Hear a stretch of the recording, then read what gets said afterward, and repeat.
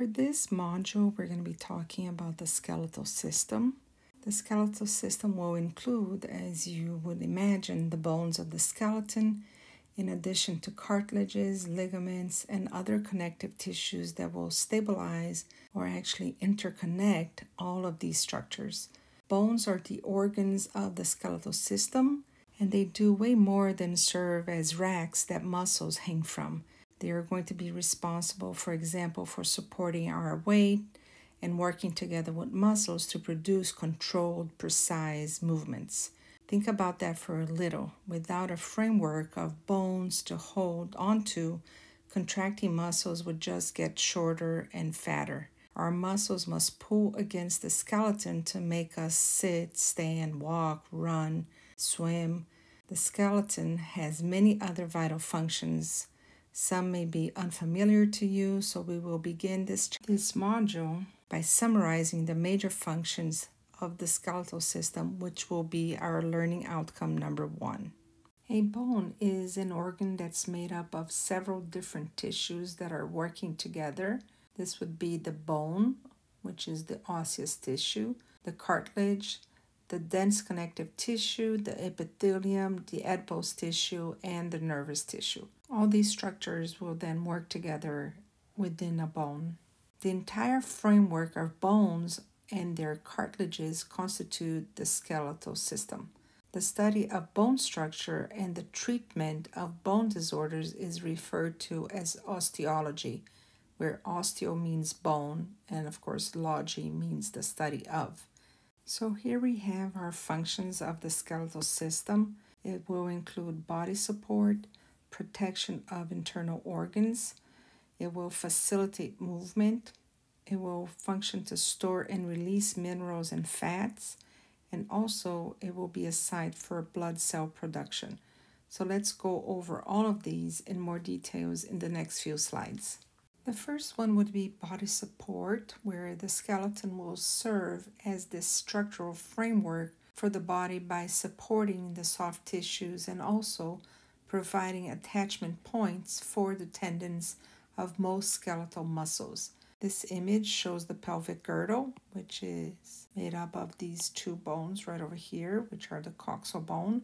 And you can see all these ligaments over here that are holding these bones together to give the body this structural support. Actually, without the skeletal system, we would be sort of a limp of mass of organs, muscles, and skin. With regards to protection of internal organs, we did talk about this when we were talking about the body cavities, where the cranial bones are the ones that are going to protect the brain. The vertebrae are going to have a central canal in the middle that will house the spinal cord and therefore protect it. And the rib cage is going to protect the thoracic cavity, which has the heart and the lungs inside of it.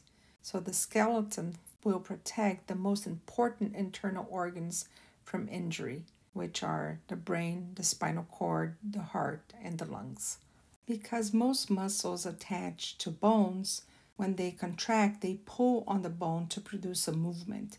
Therefore, an important function of the skeletal system is to give support to the muscles so that when they contract, it will produce that movement for us to perform several movements that are important for our survival. Bone tissue makes up about 18% of the weight of the human body, and it will store several minerals, especially calcium and phosphorus, which will contribute to the strength of the bone. Bone tissue stores about 99% of the total body calcium. Isn't that amazing? On demand, bone will release the minerals into the blood to maintain these critical mineral balances and also to distribute the minerals to other parts of the body.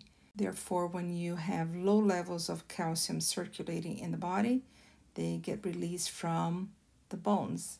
And we will talk more about this calcium balance when we get to the last learning outcome, which has to do with calcium homeostasis. In addition to calcium, phosphorus, and other minerals, the bone will also be important for the storage of fat. This fat is stored in the middle of long bones, as you can see right over here, in the form of this substance that's called yellow marrow or yellow bone marrow. In addition, you can see over here on this image the yellow bone marrow right over here surrounded by the red bone marrow. We will cover these marrows on the next slide when we talk about blood cell production. Within certain bones, there's going to be this connective tissue that's called the red bone marrow, located right over here inside of the bone in this cavity that's called the medullary cavity, as you can see right over here on this image. The red bone marrow is going to produce the red blood cells, the white blood cells, and the platelets in this process that's called hemopoiesis. Hemo means blood and poiesis means making. So it makes sense that they're going to be making blood. Now the red bone marrow will consist of these developing blood cells, also adipocytes, fibroblasts, and macrophages that are going to be scattered in a network of reticular fibers.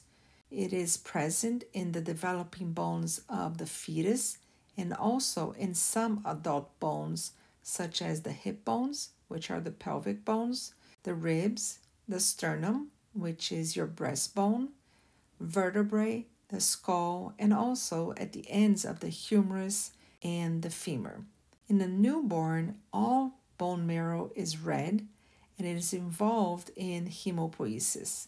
With the increasing of age, much of the bone marrow will change from red to yellow, and that's when you start storing triglycerides to be able to be used for energy whenever needed.